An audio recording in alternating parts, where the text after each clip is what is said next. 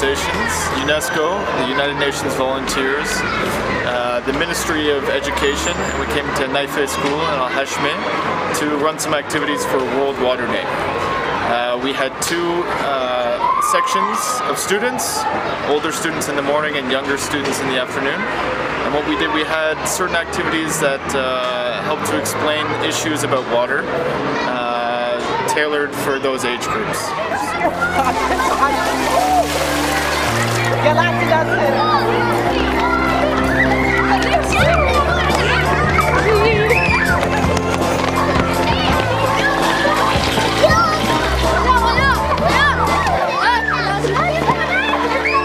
Working with the United Nations volunteers just to make more awareness about the water issue here in Jordan.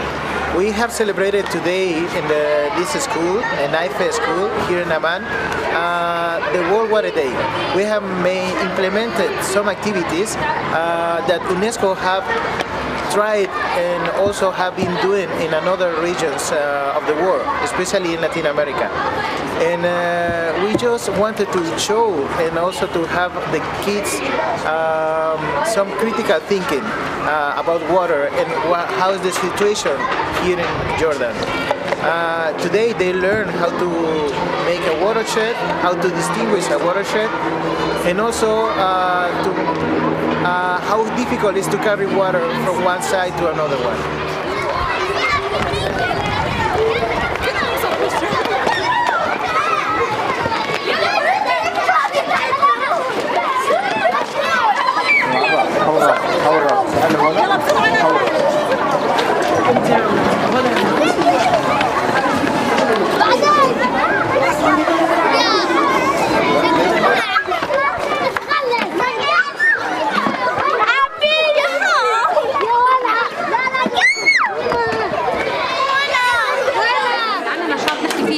اليوم المياه العالمي.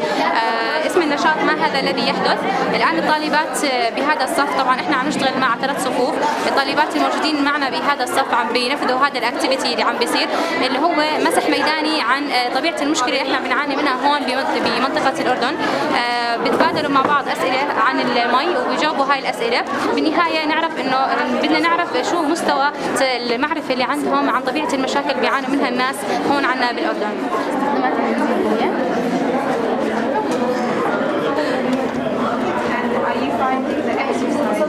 وفي كمان هلا في الاشعاعات اللي بيطلعوها جديد